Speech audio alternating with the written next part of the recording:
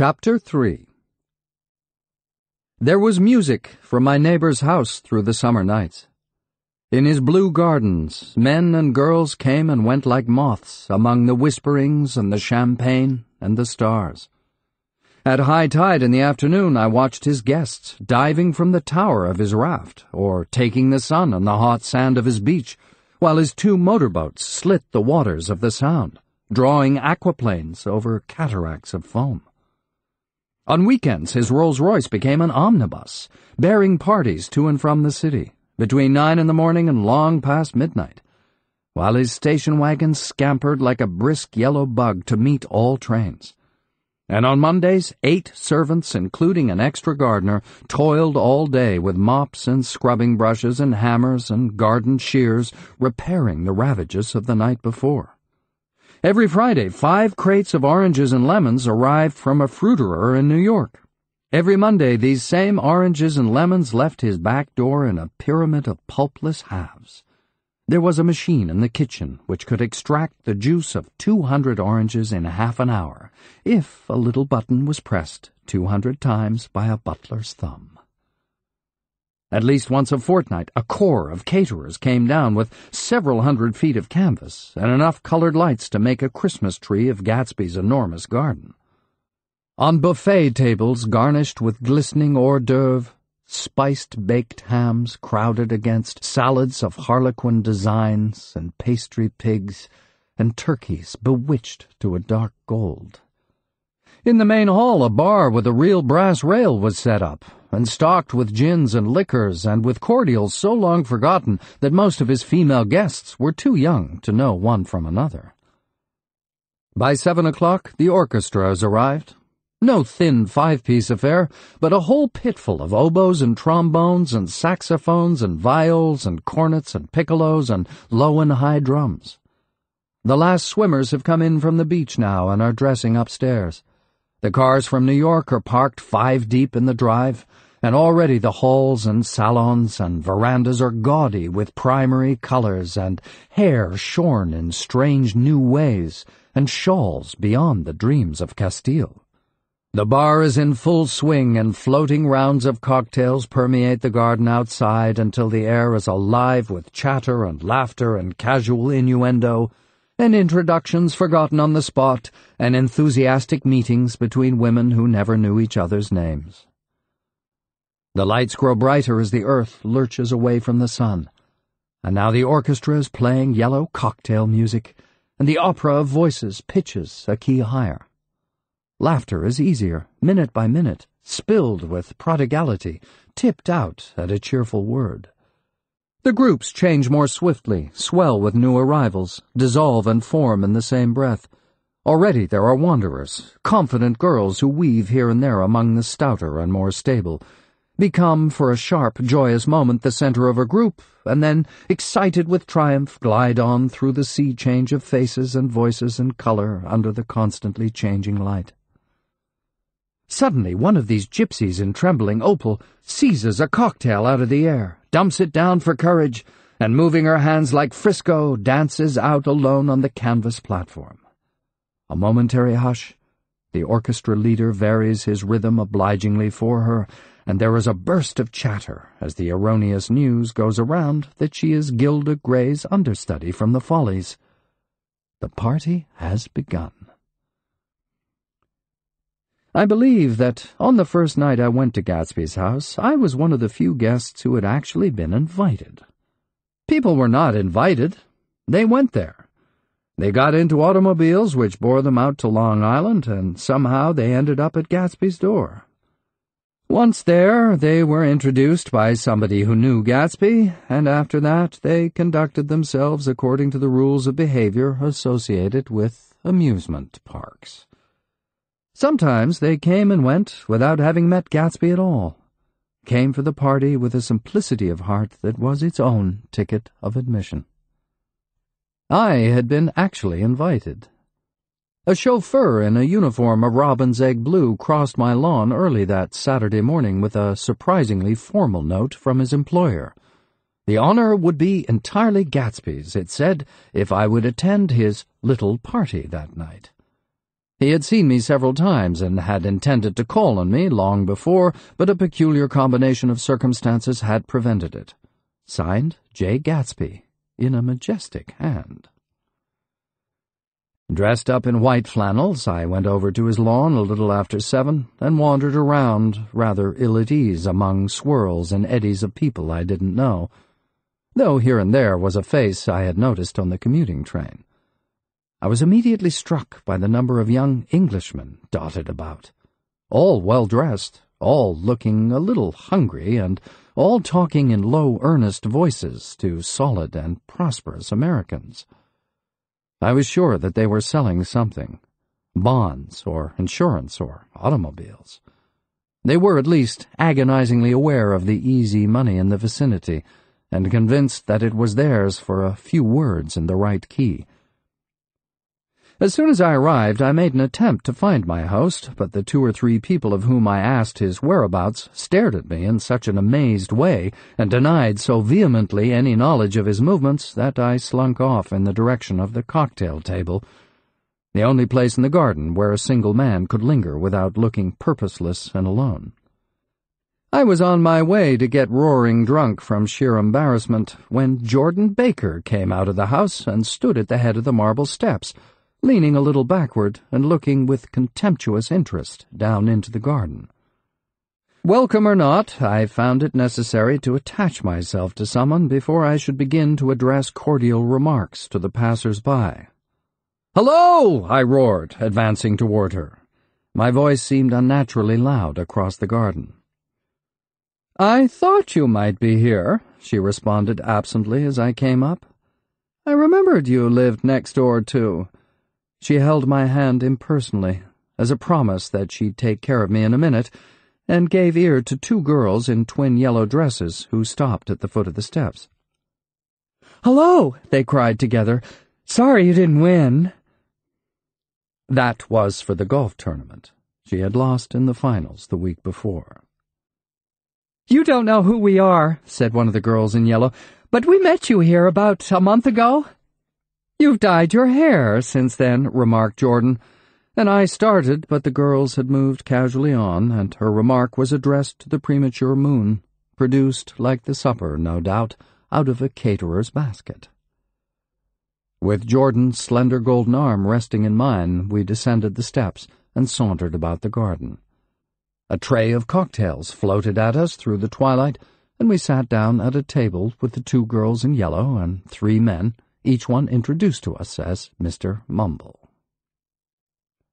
"Do you come to these parties often?" inquired Jordan of the girl beside her. "The last one was the one I met you at," answered the girl in an alert, confident voice. She turned to her companion. "Wasn't it for you, Lucille?" It was for Lucille, too. "I like to come," Lucille said. "I never care what I do, so I always have a good time. When I was here last, I tore my gown on a chair, and he asked me my name and address.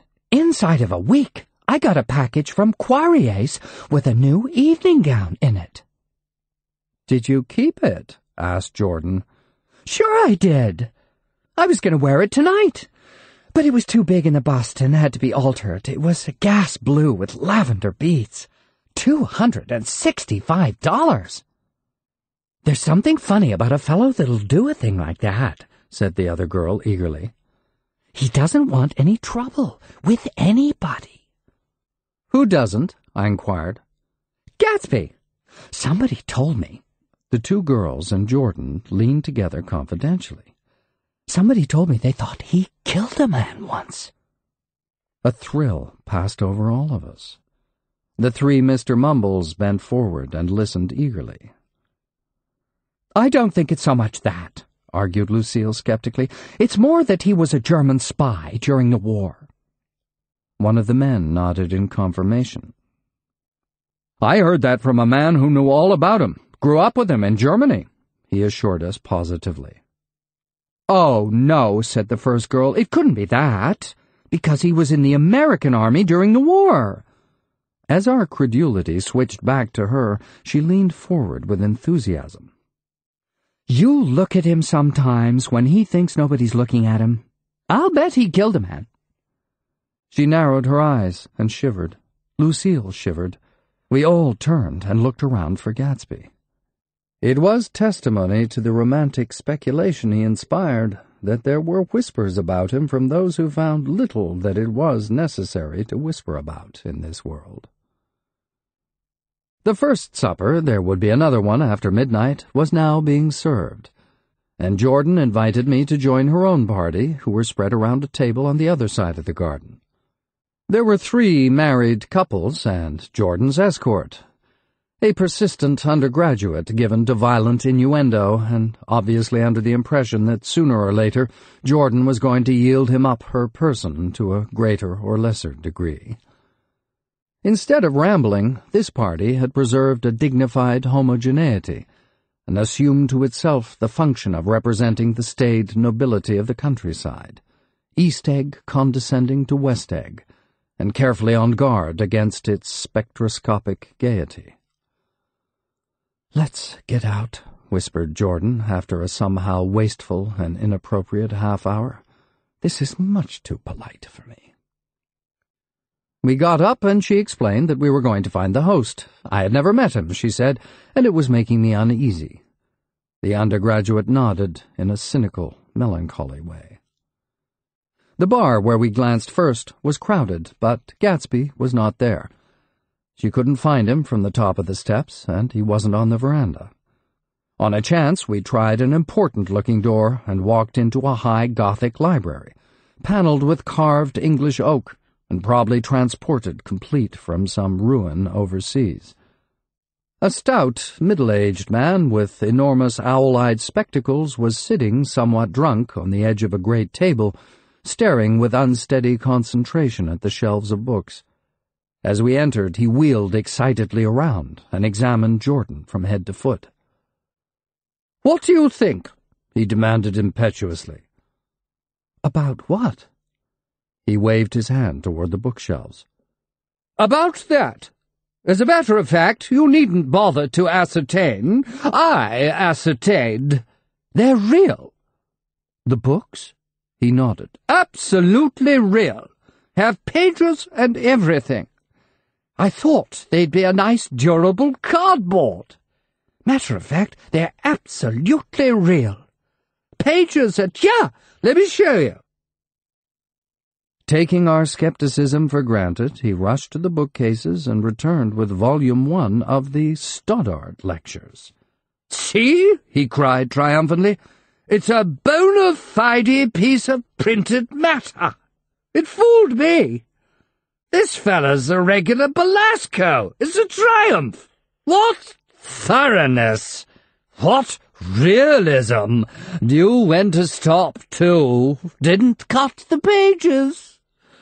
But what do you want? What do you expect?" He snatched the book from me and replaced it hastily on its shelf, muttering that if one brick was removed, the whole library was liable to collapse. "Who brought you?" he demanded.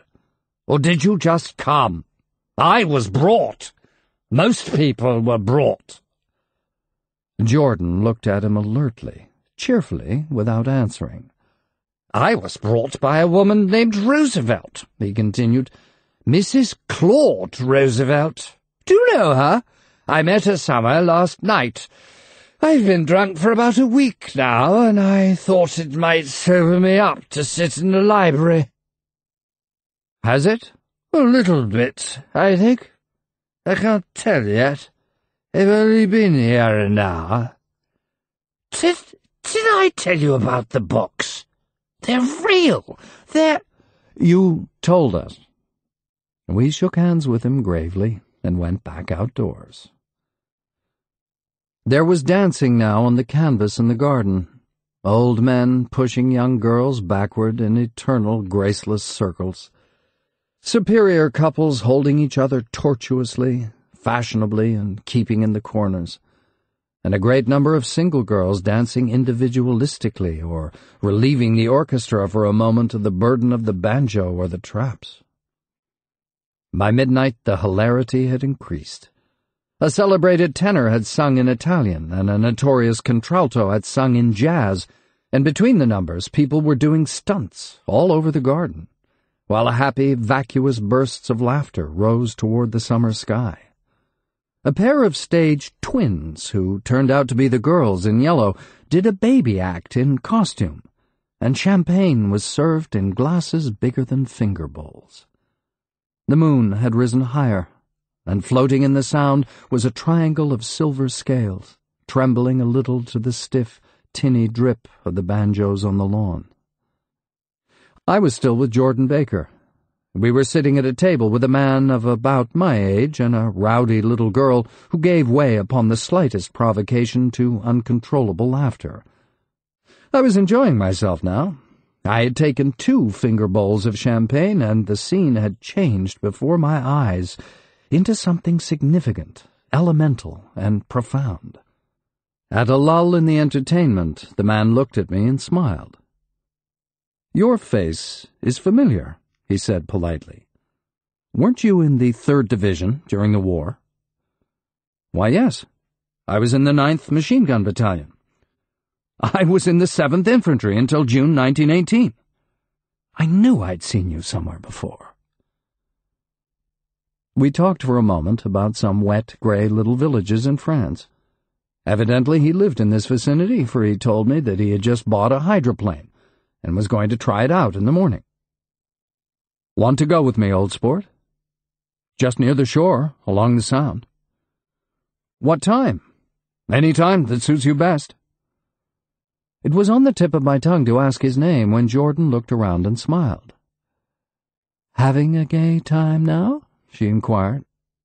"Much better." I turned again to my new acquaintance. "This is an unusual party for me. I haven't even seen the host. I live over there." I waved my hand at the invisible hedge in the distance. "And this man Gatsby sent over his chauffeur with an invitation." For a moment he looked at me as if he failed to understand. "I'm Gatsby," he said suddenly. "What?" I exclaimed. "Oh, I beg your pardon." "I thought you knew, old sport. I'm afraid I'm not a very good host." He smiled understandingly. Much more than understandingly. It was one of those rare smiles with a quality of eternal reassurance in it that you may come across 4 or 5 times in life. It faced, or seemed to face, the whole external world for an instant, and then concentrated on you with an irresistible prejudice in your favor. It understood you just so far as you wanted to be understood, believed in you as you would like to believe in yourself, and assured you that it had precisely the impression of you that, at your best, you hoped to convey. Precisely at that point, it vanished, and I was looking at an elegant young roughneck, a year or 2 over 30, whose elaborate formality of speech just missed being absurd. Some time before he introduced himself, I'd got a strong impression that he was picking his words with care. Almost at the moment when Mr. Gatsby identified himself, a butler hurried toward him with the information that Chicago was calling him on the wire. He excused himself with a small bow that included each of us in turn.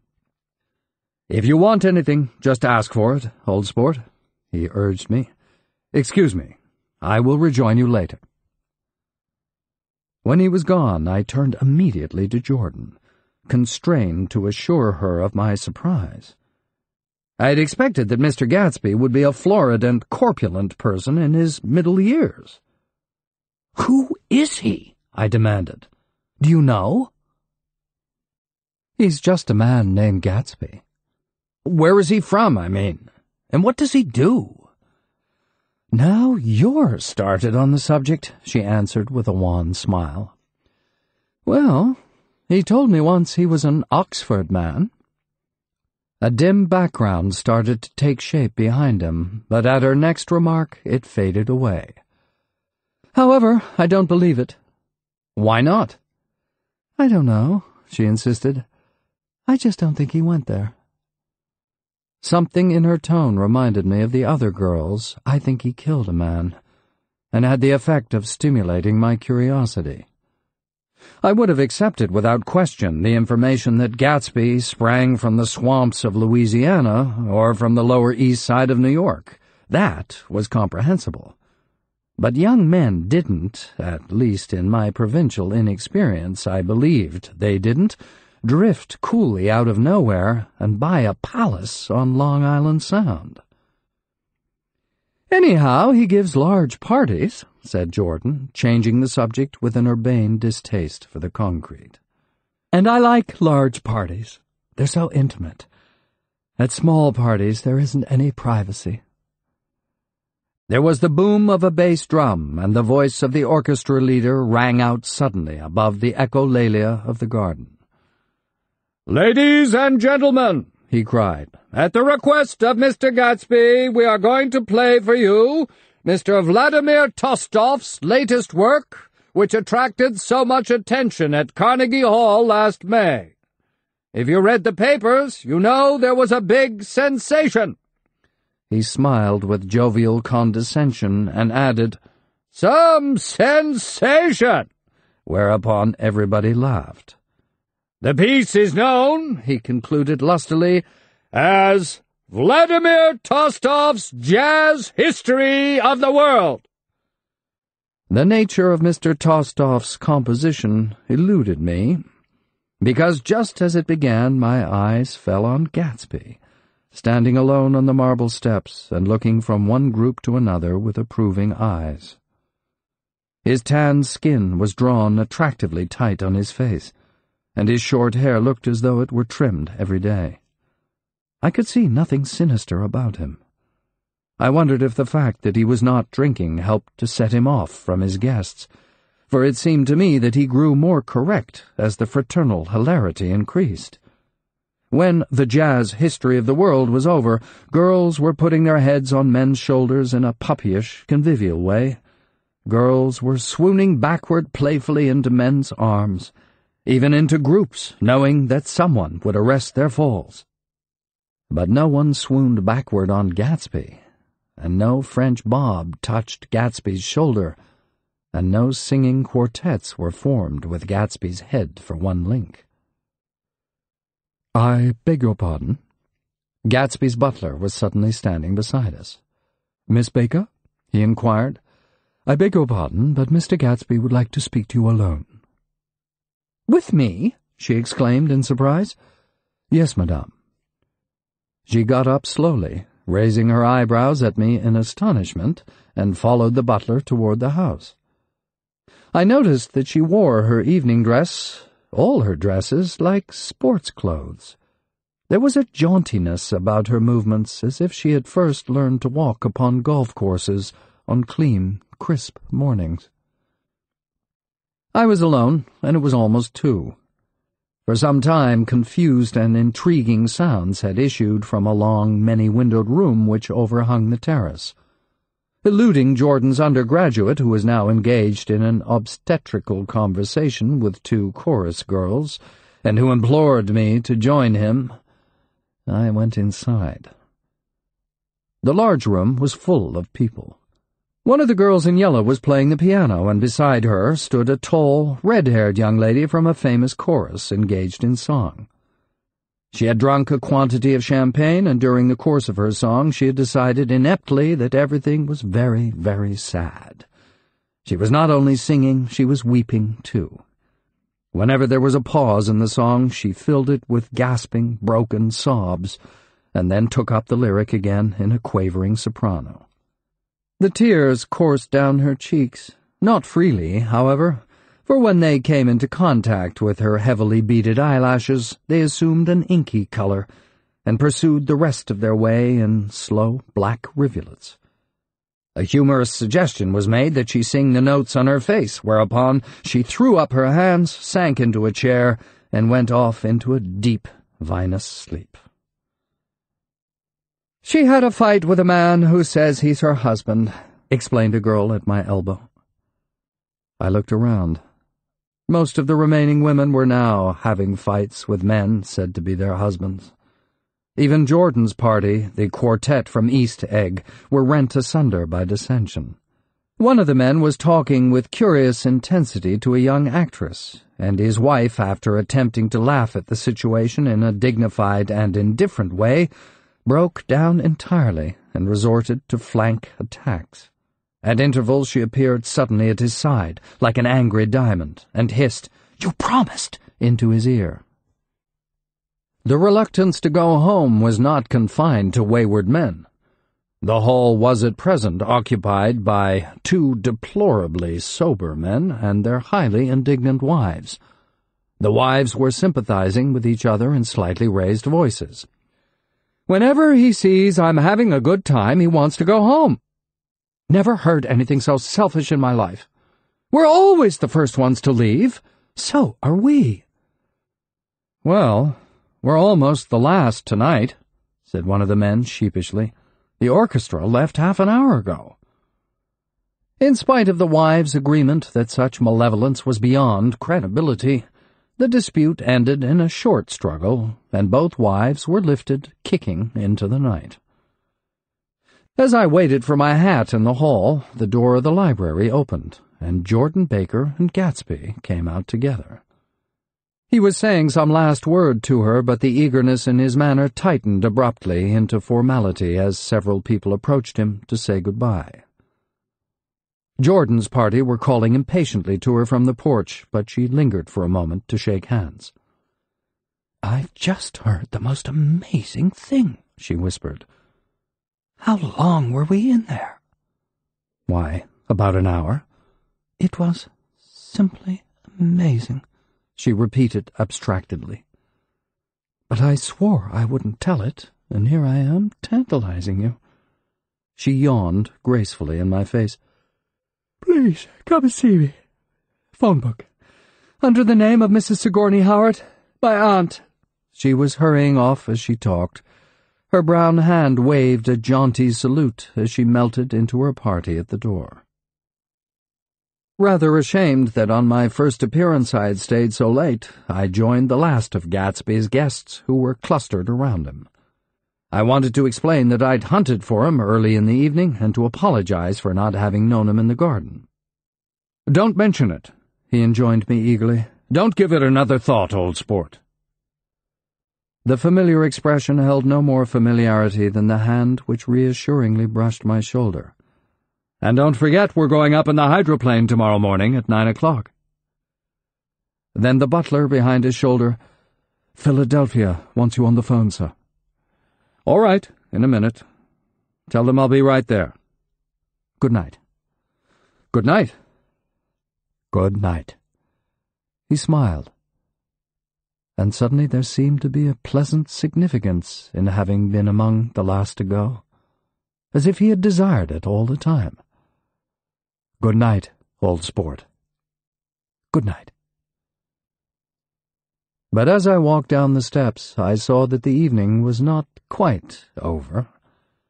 50 feet from the door, a dozen headlights illuminated a bizarre and tumultuous scene. In the ditch beside the road, right side up but violently shorn of one wheel, rested a new coupe which had left Gatsby's drive not 2 minutes before. The sharp jut of a wall accounted for the detachment of the wheel, which was now getting considerable attention from half a dozen curious chauffeurs. However, as they had left their cars blocking the road, a harsh, discordant din from those in the rear had been audible for some time, and added to the already violent confusion of the scene. A man in a long duster had dismounted from the wreck and now stood in the middle of the road, looking from the car to the tire, and from the tire to the observers in a pleasant, puzzled way. "See?" he exclaimed. "It went in the ditch." The fact was infinitely astonishing to him, and I recognized first the unusual quality of wonder, and then the man. It was the late patron of Gatsby's library. "How did it happen?" He shrugged his shoulders. "I know nothing whatever about mechanics," he said decisively. "But how did it happen?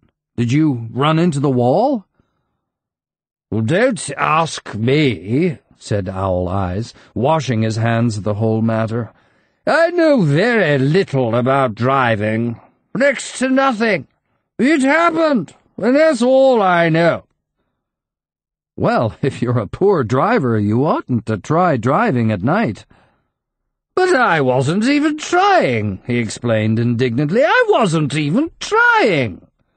An awed hush fell upon the bystanders. "Do you want to commit suicide?" "You're lucky it was just a wheel. A bad driver and not even trying." "You don't understand," explained the criminal. "I wasn't driving. There's another man in the car." The shock that followed this declaration found voice in a sustained "Ah!" as the door of the coupe swung slowly open. The crowd, it was now a crowd, stepped back involuntarily, and when the door had opened wide, there was a ghostly pause. Then, very gradually, part by part, a pale, dangling individual stepped out of the wreck, pawing tentatively at the ground with a large, uncertain dancing shoe. Blinded by the glare of the headlights and confused by the incessant groaning of the horns, the apparition stood swaying for a moment before he perceived the man in the duster. "What's the matter?" he inquired calmly. "Did we run out of gas?" "Look!" Half a dozen fingers pointed at the amputated wheel. He stared at it for a moment, and then looked upward as though he suspected that it had dropped from the sky. "We came off," someone explained. He nodded. "At first, I didn't notice. We stopped." A pause. Then, taking a long breath and straightening his shoulders, he remarked in a determined voice, "Wonder if they'd tell me where there's a gasoline station?"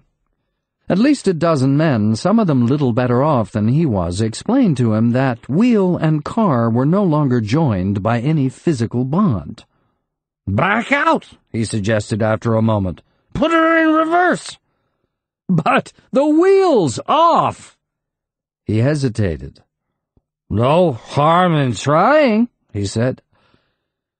The caterwauling horns had reached a crescendo, and I turned away and cut across the lawn toward home. I glanced back once. A wafer of a moon was shining over Gatsby's house, making the night fine as before, and surviving the laughter and the sound of his still-glowing garden. A sudden emptiness seemed to flow now from the windows and the great doors, endowing with complete isolation the figure of the host who stood on the porch, his hand up in a formal gesture of farewell. Reading over what I have written so far, I see I've given the impression that the events of 3 nights several weeks apart were all that absorbed me. On the contrary, they were merely casual events in a crowded summer, and, until much later, they absorbed me infinitely less than my personal affairs. Most of the time I worked. In the early morning, the sun threw my shadow westward as I hurried down the white chasms of lower New York to the Probity Trust. I knew the other clerks and young bond salesmen by their first names and lunched with them in dark, crowded restaurants on little pig sausages and mashed potatoes and coffee. I even had a short affair with a girl who lived in Jersey City and worked in the accounting department, but her brother began throwing mean looks in my direction, so when she went on her vacation in July, I let it blow quietly away. I took dinner usually at the Yale Club. For some reason, it was the gloomiest event of my day, and then I went upstairs to the library and studied investments and securities for a conscientious hour. There were generally a few rioters around, but they never came into the library, so it was a good place to work. After that, if the night was mellow, I strolled down Madison Avenue past the old Murray Hill Hotel and over 33rd Street to the Pennsylvania Station. I began to like New York, the racy, adventurous feel of it at night, and the satisfaction that the constant flicker of men and women and machines gives to the restless eye. I liked to walk up Fifth Avenue and pick out romantic women from the crowd, and imagine that in a few minutes I was going to enter into their lives, and no one would ever know or disapprove. Sometimes, in my mind, I followed them to their apartments on the corners of hidden streets, and they turned and smiled back at me before they faded through a door into warm darkness. At the enchanted metropolitan twilight, I felt a haunting loneliness sometimes, and felt it in others, poor young clerks who loitered in front of windows until it was time for a solitary restaurant dinner, young clerks in the dusk, wasting the most poignant moments of night and life. Again, at 8 o'clock, when the dark lanes of the 40s were 5 deep with throbbing taxicabs bound for the theater district, I felt a sinking in my heart. Forms leaned together in the taxis as they waited, and voices sang, and there was laughter from unheard jokes, and lighted cigarettes outlined unintelligible gestures inside. Imagining that I, too, was hurrying toward gaiety and sharing their intimate excitement, I wished them well. For a while I lost sight of Jordan Baker, and then in midsummer I found her again. At first I was flattered to go places with her because she was a golf champion and everyone knew her name. Then it was something more. I wasn't actually in love, but I felt a sort of tender curiosity. The bored, haughty face that she turned to the world concealed something. Most affectations conceal something eventually, even though they don't in the beginning, and one day I found what it was. When we were on a house party together up in Warwick, she left a borrowed car out in the rain with the top down, and then lied about it. And suddenly I remembered the story about her that had eluded me that night at Daisy's. At her first big golf tournament, there was a row that nearly reached the newspapers, a suggestion that she had moved her ball from a bad lie in the semi-final round. The thing approached the proportions of a scandal, then died away. A caddy retracted his statement, and the only other witness admitted that he might have been mistaken. The incident and the name had remained together in my mind. Jordan Baker instinctively avoided clever, shrewd men, and now I saw that this was because she felt safer on a plane where any divergence from a code would be thought impossible. She was incurably dishonest. She wasn't able to endure being at a disadvantage, and given this unwillingness, I suppose she had begun dealing in subterfuges when she was very young in order to keep that cool, insolent smile turned to the world and yet satisfy the demands of her hard, jaunty body. It made no difference to me. Dishonesty in a woman is a thing you never blame deeply. I was casually sorry, and then I forgot. It was on that same house party that we had a curious conversation about driving a car. It started because she passed so close to some workman that our fender flicked a button on one man's coat. "You're a rotten driver," I protested. "Either you ought to be more careful or you oughtn't to drive at all." "I am careful." "No, you're not." "Well, other people are," she said lightly. "What's that got to do with it?" "They'll keep out of my way," she insisted. "It takes two to make an accident." "Suppose you met somebody just as careless as yourself." "I hope I never will," she answered. "I hate careless people. That's why I like you." Her gray, sun-strained eyes stared straight ahead, but she had deliberately shifted our relations, and for a moment I thought I loved her. But I am slow-thinking and full of interior rules that act as brakes on my desires, and I knew that first I had to get myself definitely out of that tangle back home. I'd been writing letters once a week and signing them "Love, Nick," and all I could think of was how, when that certain girl played tennis, a faint mustache of perspiration appeared on her upper lip. Nevertheless, there was a vague understanding that had to be tactfully broken off before I was free. Everyone suspects himself of at least one of the cardinal virtues, and this is mine. I am one of the few honest people that I've ever known. Chapter 4. On Sunday morning, while church bells rang in the villages along shore, the world and its mistress returned to Gatsby's house and twinkled hilariously on his lawn. "He's a bootlegger," said the young ladies, moving somewhere between his cocktails and his flowers. "One time he killed a man who found out that he was nephew to von Hindenburg and second cousin to the devil. Reach me a rose, honey, and pour me a last drop into that there crystal glass." Once I wrote down on the empty spaces of a timetable the names of those who came to Gatsby's house that summer.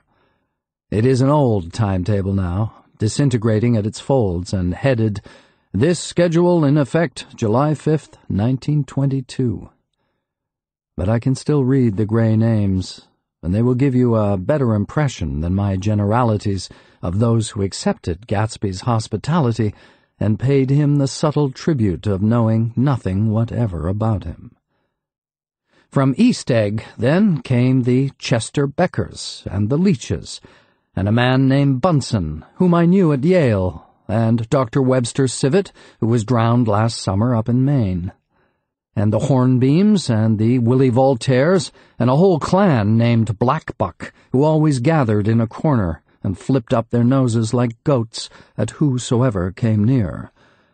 And the Ismays and the Christies, or rather Hubert Auerbach and Mr. Christie's wife, and Edgar Beaver, whose hair, they say, turned cotton white one winter afternoon for no good reason at all. Clarence Endive was from East Egg, as I remember. He came only once, in white knickerbockers, and had a fight with a bum named Eddie in the garden. From farther out in the island came the Cheadles and the O.R.P. Schraders and the Stonewall Jackson Abrams of Georgia, and the Fishguards and the Ripley Snells. Snell was there 3 days before he went to the penitentiary, so drunk out on the gravel drive that Mrs. Ulysses Sweat's automobile ran over his right hand. The Dancys came too, and S.B. Whitebait, who was well over 60, and Morris A. Flink, and the Hammerheads, and Beluga, the tobacco importer, and Beluga's girls.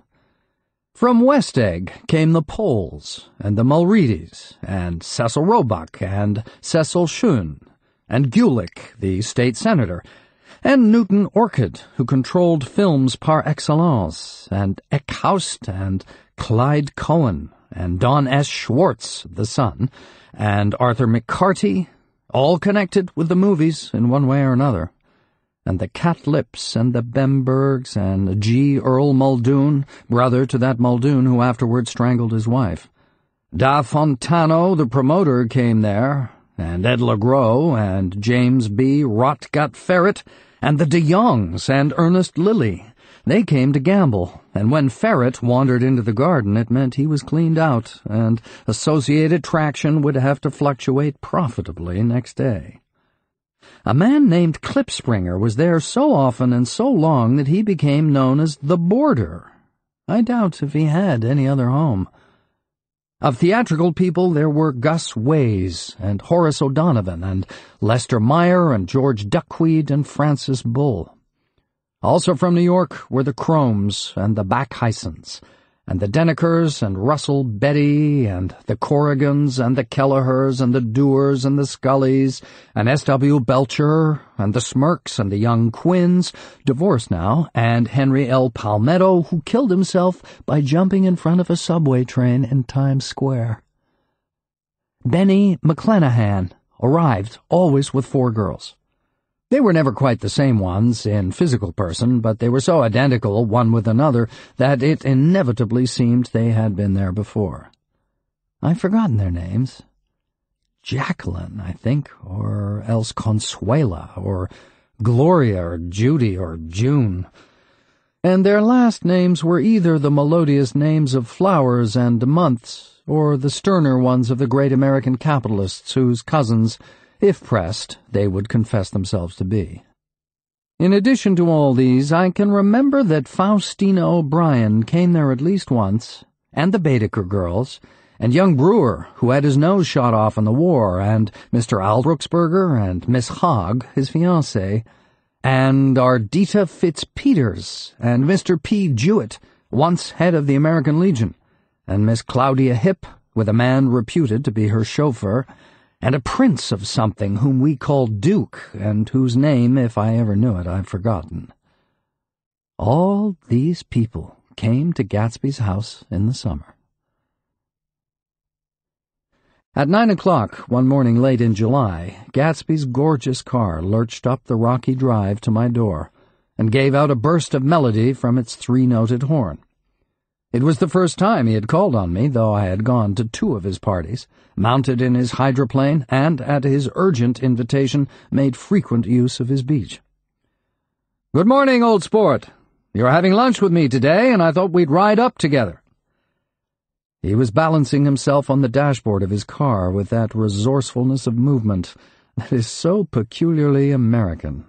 That comes, I suppose, with the absence of lifting work or rigid sitting in youth, and even more with the formless grace of our nervous, sporadic games. This quality was continually breaking through his punctilious manner in the shape of restlessness. He was never quite still. There was always a tapping foot somewhere, or the impatient opening and closing of a hand. He saw me looking with admiration at his car. "It's pretty, isn't it, old sport?" He jumped off to give me a better view. "Haven't you ever seen it before?" I'd seen it. Everybody had seen it. It was a rich cream color, bright with nickel, swollen here and there in its monstrous length with triumphant hat boxes and supper boxes and tool boxes, and terraced with a labyrinth of windshields that mirrored a dozen suns. Sitting down behind many layers of glass in a sort of green leather conservatory, we started to town. I had talked with him perhaps half a dozen times in the past month, and found, to my disappointment, that he had little to say. So my first impression, that he was a person of some undefined consequence, had gradually faded, and he had become simply the proprietor of an elaborate roadhouse next door. And then came that disconcerting ride. We hadn't reached West Egg Village before Gatsby began leaving his elegant sentences unfinished and slapping himself indecisively on the knee of his caramel-colored suit. "Look here, old sport," he broke out surprisingly. "What's your opinion of me, anyhow?" A little overwhelmed, I began the generalized evasions which that question deserves. "Well, I'm going to tell you something about my life," he interrupted. "I don't want you to get a wrong idea of me from all these stories you hear." So he was aware of the bizarre accusations that flavored conversation in his halls. "I'll tell you God's truth."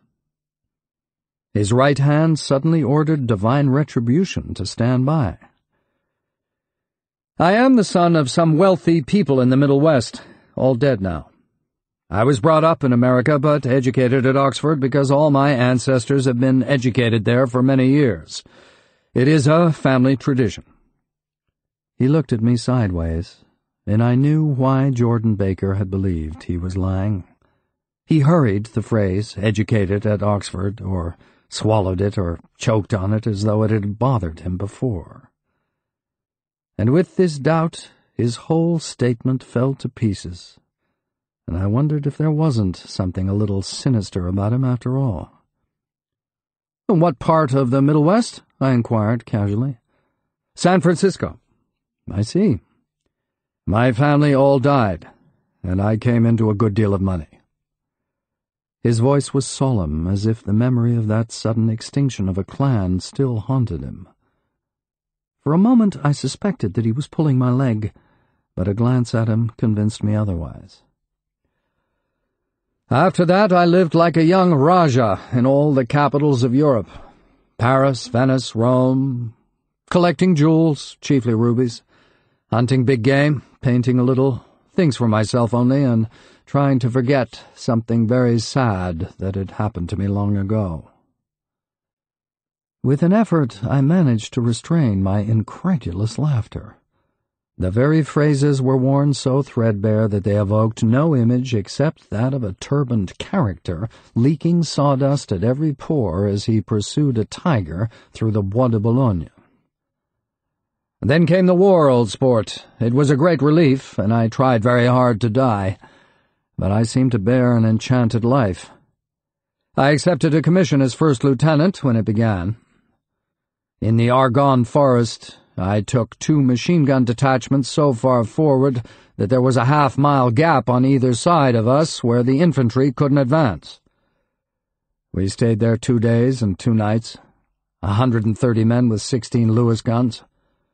And when the infantry came up at last, they found the insignia of 3 German divisions among the piles of dead.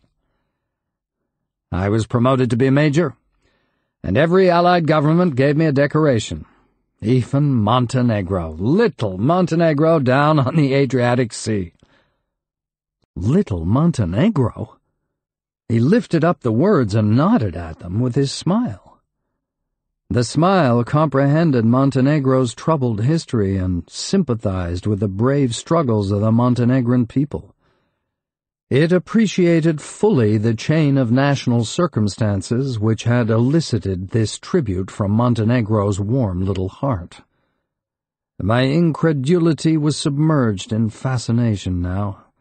It was like skimming hastily through a dozen magazines. He reached in his pocket, and a piece of metal slung in a ribbon fell into my palm. "That's the one from Montenegro." To my astonishment, the thing had an authentic look. Orderi di Danilo ran the circular legend, Montenegro Nicholas Rex. "Turn it." Major J. Gatsby, I read, for valor extraordinary.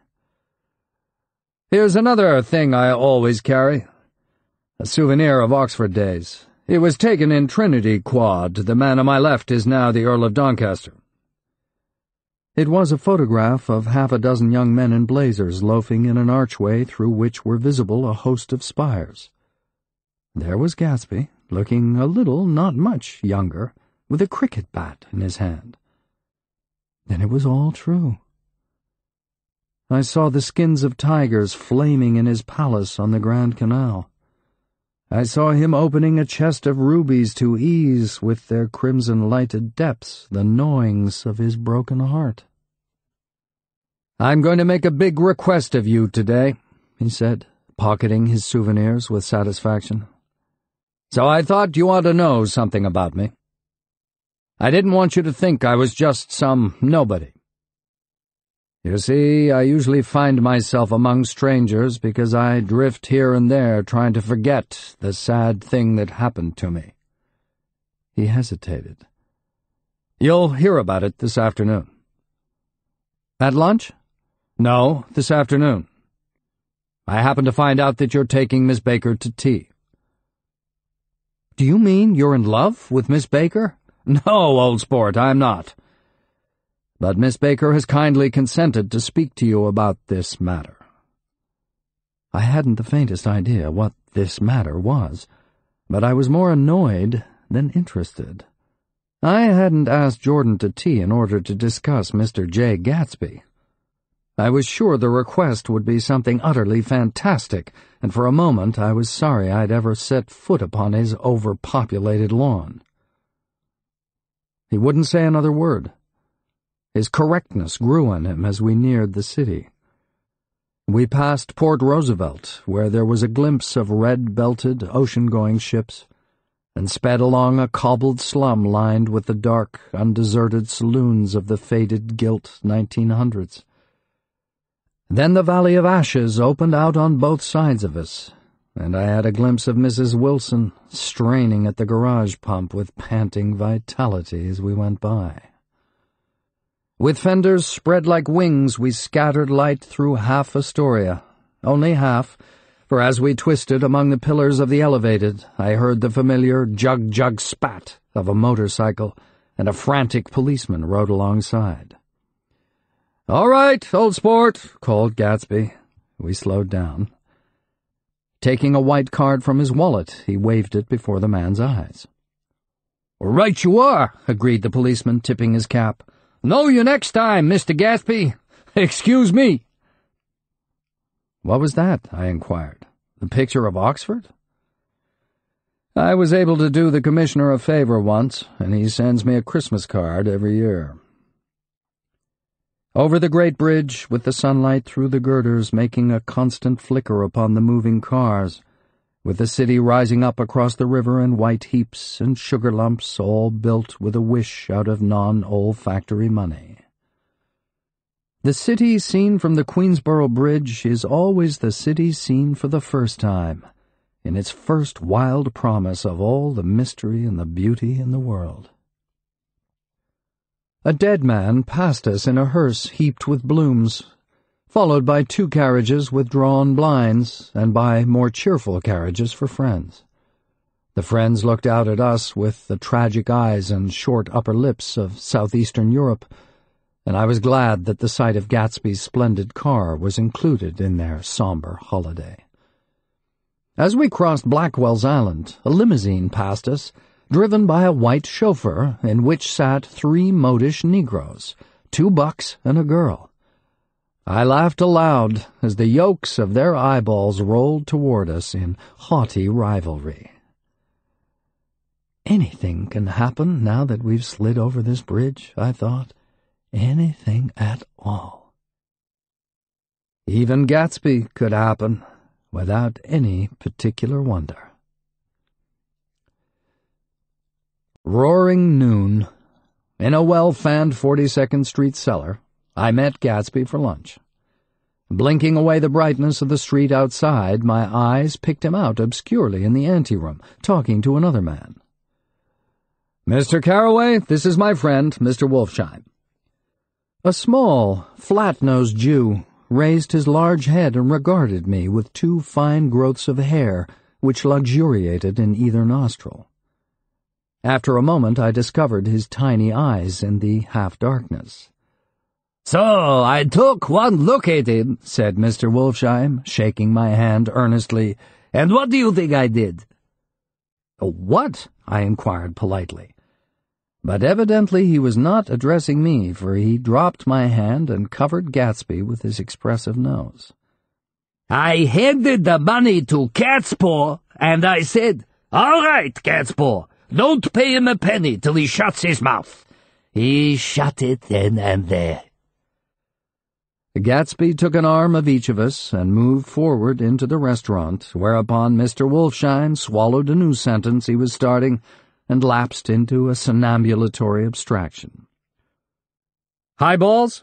asked the head waiter. "This is a nice restaurant here," said Mr. Wolfsheim, looking at the Presbyterian nymphs on the ceiling. "But I like across the street better." "Yes, highballs," agreed Gatsby, and then to Mr. Wolfsheim, "It's too hot over there." "Hot and small, yes," said Mr. Wolfsheim, "but full of memories." "What place is that?" I asked. "The old Metropole." "The old Metropole," brooded Mr. Wolfsheim gloomily, "filled with faces dead and gone, filled with friends gone now forever. I can't forget so long as I live the night they shot Rosie Rosenthal there. It was 6 of us at the table, and Rosie had eaten and drunk a lot all evening. When it was almost morning, the waiter came up to him with a funny look and says somebody wants to speak to him outside. 'All right,' says Rosie, and begins to get up, and I pulled him down in his chair. 'Let the bastards come in here if they want you, Rosie, but don't you, so help me, move outside this room.' It was 4 o'clock in the morning then, and if we'd have raised the blinds, we'd have seen daylight." "Did he go?" I asked innocently. "Sure he went." Mr. Wolfsheim's nose flashed at me indignantly. "He turned around in the door and says, 'Don't let that waiter take away my coffee.' Then he went out on the sidewalk, and they shot him 3 times in his full belly and drove away." "4 of them were electrocuted," I said, remembering. 5 with Becca." His nostrils turned to me in an interested way. "I understand you're looking for a business connection."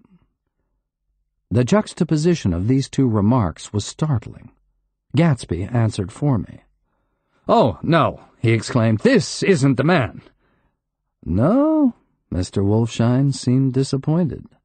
"This is just a friend. I told you we'd talk about that some other time." "I beg your pardon," said Mr. Wolfshine. "I had a wrong man." A succulent hash arrived, and Mr. Wolfshine, forgetting the more sentimental atmosphere of the old metropole, began to eat with ferocious delicacy. His eyes, meanwhile, roved very slowly all around the room. He completed the arc by turning to inspect the people directly behind. I think that, except for my presence, he would have taken one short glance beneath our own table. "Look here, old sport," said Gatsby, leaning toward me. "I'm afraid I made you a little angry this morning in the car." There was the smile again, but this time I held out against it. "I don't like mysteries," I answered, "and I don't understand why you won't come out frankly and tell me what you want. Why has it all got to come through Miss Baker?" "Oh, it's nothing underhand," he assured me. "Miss Baker's a great sportswoman, you know, and she'd never do anything that wasn't all right." Suddenly he looked at his watch, jumped up, and hurried from the room, leaving me with Mr. Wolfshine at the table. "He has to telephone," said Mr. Wolfshine, following him with his eyes. "Fine fellow, isn't he? Handsome to look at, and a perfect gentleman." "Yes." "He's an Oxford man." "Oh." "He went to Oxford College in England." "You know Oxford College?"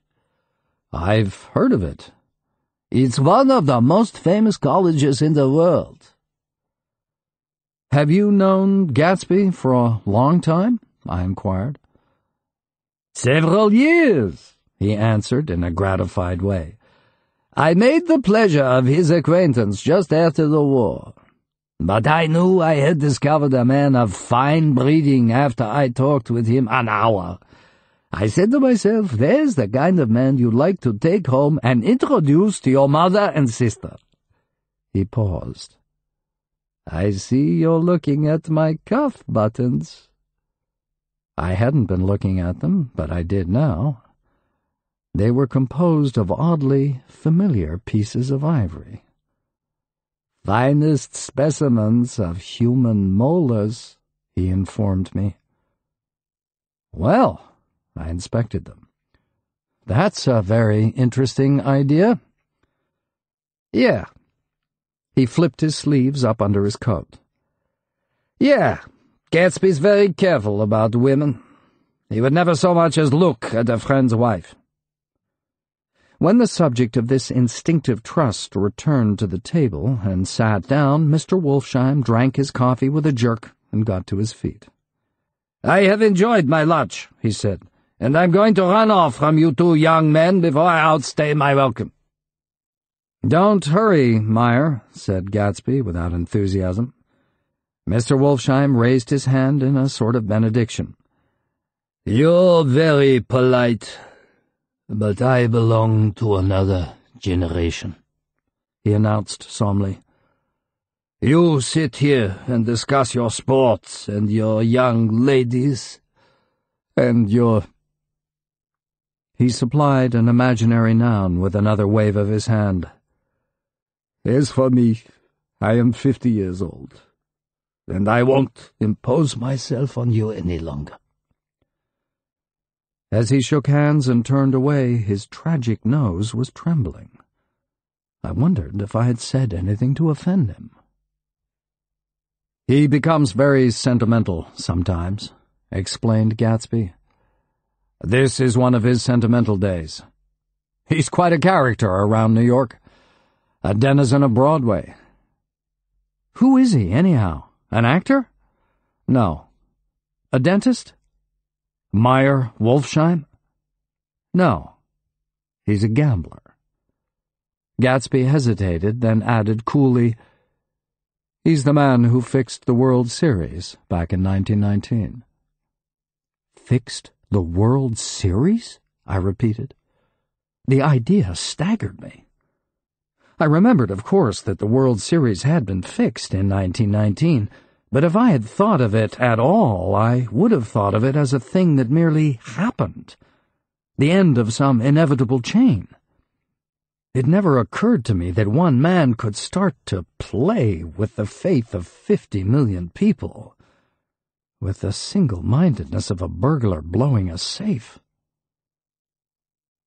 "How did he happen to do that?" I asked after a minute. "He just saw the opportunity." "Well, why isn't he in jail?" "They can't get him, old sport. He's a smart man." I insisted on paying the check. As the waiter brought my change, I caught sight of Tom Buchanan across the crowded room. "Come along with me for a minute," I said. "I've got to say hello to someone." When he saw us, Tom jumped up and took half a dozen steps in our direction. "Where have you been?" he demanded eagerly. "Daisy's furious because you haven't called up." "This is Mr. Gatsby, Mr. Buchanan."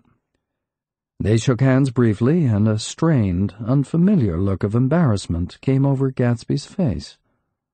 "How have you been, anyhow?" demanded Tom of me. "How'd you happen to come up this far to eat?"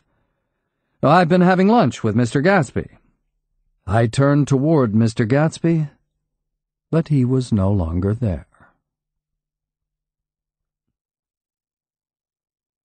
"One October day in 1917, said Jordan Baker that afternoon, sitting up very straight on a straight chair in the tea garden at the Plaza Hotel. "I was walking along from one place to another, half on the sidewalks and half on the lawns. I was happier on the lawns because I had on shoes from England with rubber knobs on the soles that bit into the soft ground.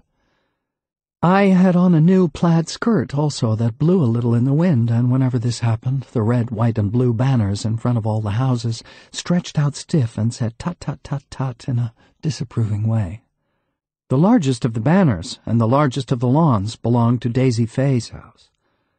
She was just 18, 2 years older than me, and by far the most popular of all the young girls in Louisville. She dressed in white and had a little white roadster, and all day long the telephone rang in her house, and excited young officers from Camp Taylor demanded the privilege of monopolizing her that night, anyways for an hour. When I came opposite her house that morning, her white roadster was beside the curb, and she was sitting in it with a lieutenant I had never seen before. They were so engrossed in each other that she didn't see me until I was 5 feet away. "Hello, Jordan," she called unexpectedly. "Please, come here." I was flattered that she wanted to speak to me because of all the older girls, I admired her most. She asked me if I was going to the Red Cross and make bandages. I was. Well then, would I tell them that she couldn't come that day? The officer looked at Daisy while she was speaking in a way that every young girl wants to be looked at sometime. And because it seemed romantic to me, I have remembered the incident ever since.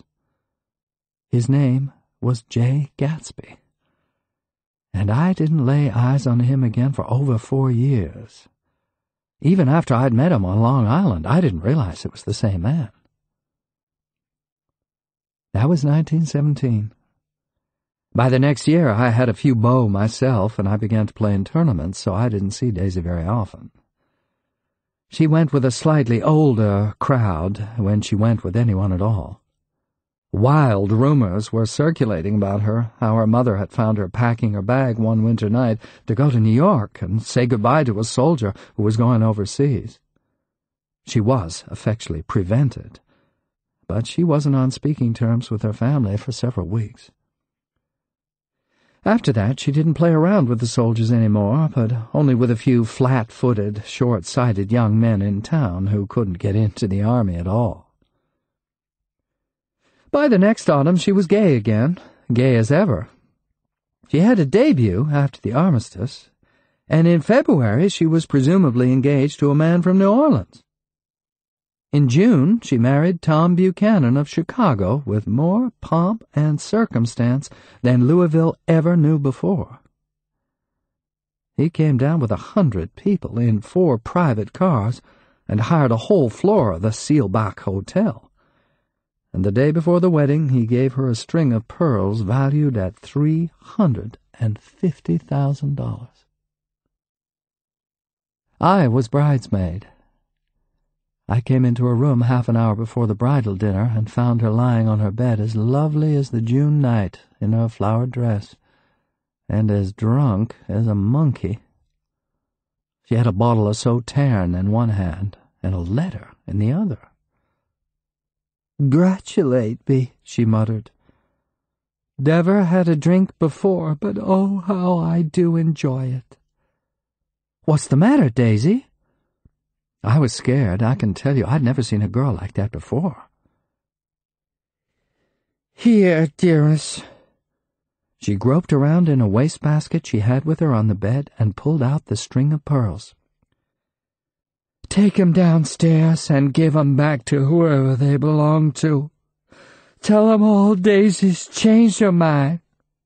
Say, Daisy's changed her mind." She began to cry. She cried and cried. I rushed out and found her mother's maid, and we locked the door and got her into a cold bath. She wouldn't let go of the letter.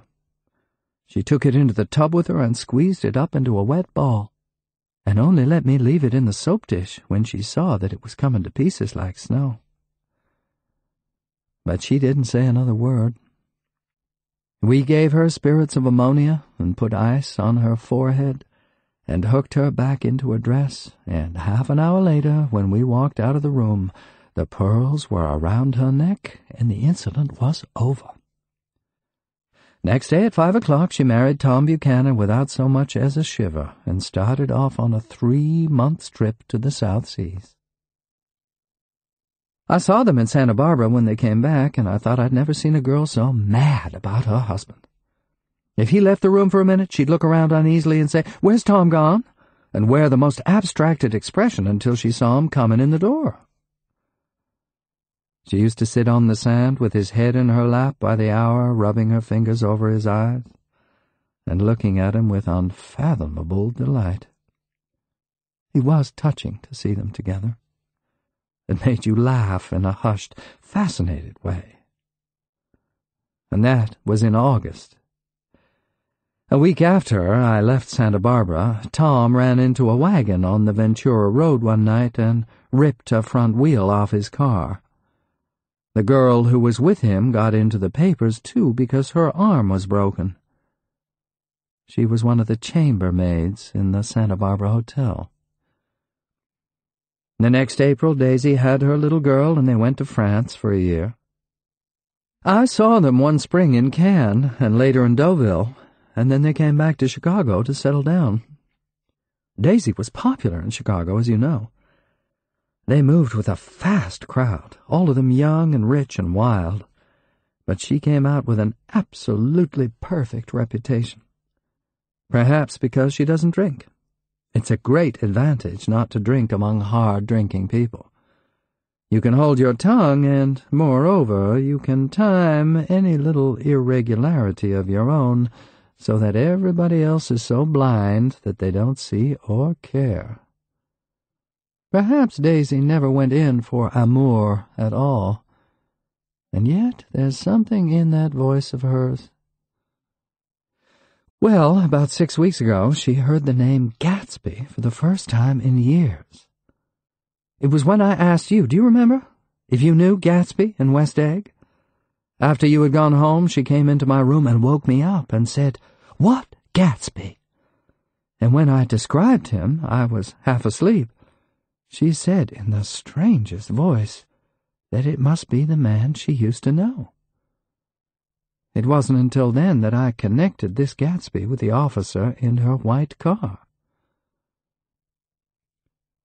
When Jordan Baker had finished telling all this, we had left the plaza for half an hour and were driving in a Victoria through Central Park. The sun had gone down behind the tall apartments of the movie stars in the West 50s, and the clear voices of girls, already gathered like crickets on the grass, rose through the hot twilight. I'm the Sheikh of Araby. Your love belongs to me. At night when you're asleep, into your tent I'll creep. It was a strange coincidence, I said. But it wasn't a coincidence at all. Why not? Gatsby bought that house so Daisy would be just across the bay. Then it had not been merely the stars to which he had aspired on that June night. He came alive to me, delivered suddenly from the womb of his purposeless splendor. He wants to know, continued Jordan, if you'll invite Daisy to your house some afternoon and then let him come over. The modesty of the demand shook me. He had waited 5 years and bought a mansion where he dispensed starlight to casual moths so that he could come over some afternoon to a stranger's garden. Did I have to know all this before he could ask such a little thing? He's afraid. He's waited so long. He thought you might be offended. You see, he's a regular tough underneath it all. Something worried me. Why didn't he ask you to arrange a meeting? He wants her to see his house, she explained, and your house is right next door. Oh. I think he half expected her to wander into one of his parties some night, went on Jordan, but she never did. Then he began asking people casually if they knew her, and I was the first one he found. It was that night he sent for me at his dance, and you should have heard the elaborate way he worked up to it. Of course, I immediately suggested a luncheon in New York, and I thought he'd go mad. I don't want to do anything out of the way, he kept saying. I want to see her right next door. When I said you were a particular friend of Tom's, he started to abandon the whole idea. He doesn't know very much about Tom, though he says he's read a Chicago paper for years, just on the chance of catching a glimpse of Daisy's name. It was dark now, and as we dipped under a little bridge, I put my arm around Jordan's golden shoulder and drew her toward me and asked her to dinner. Suddenly I wasn't thinking of Daisy and Gatsby anymore, but of this clean, hard, limited person who dealt in universal skepticism and who leaned back jauntily just within the circle of my arm. A phrase began to beat in my ears with a sort of heady excitement. There are only the pursued, the pursuing, the busy and the tired. And Daisy ought to have something in her life, murmured Jordan to me. Does she want to see Gatsby? She's not to know about it. Gatsby doesn't want her to know. You're just supposed to invite her to tea. We passed a barrier of dark trees, and then the facade of 59th Street, a block of delicate pale light, beamed down into the park. Unlike Gatsby and Tom Buchanan,